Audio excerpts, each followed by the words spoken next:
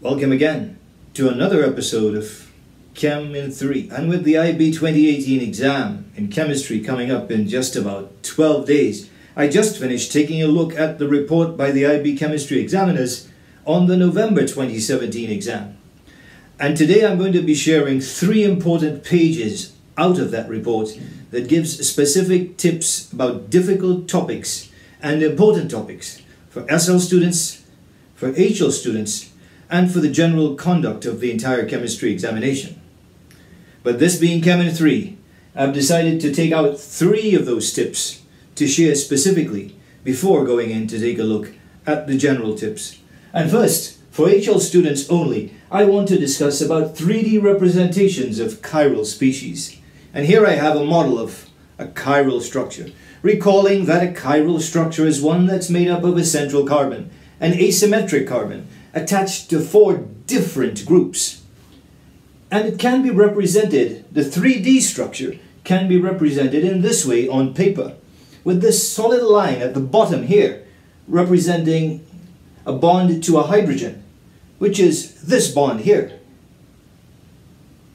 in front of the plane.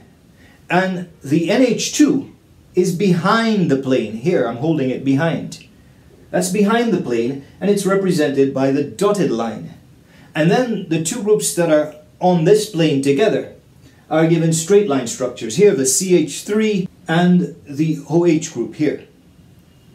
So this is how you represent a chiral structure like this on paper to demonstrate where this is in relation to the overall structure in front of the plane and where this group is behind the plane.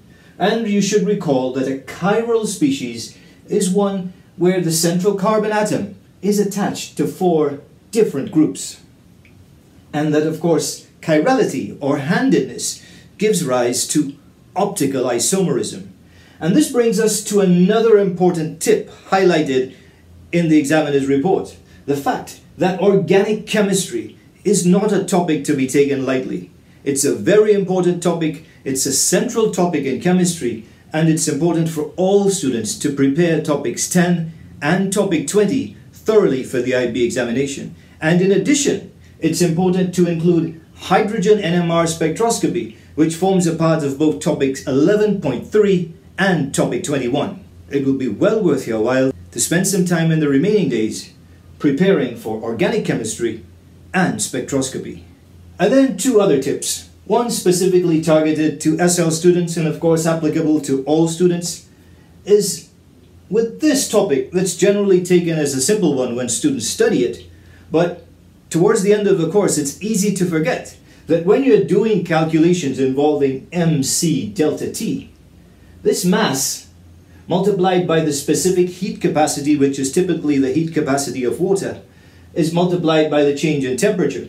But this mass is not the mass of the substance per se that's being dissolved in water, but it's the mass based on the volume of water that you have in the container. And sometimes, and of course you can adjust that mass based on the mass of the salt or the substance that's being dissolved.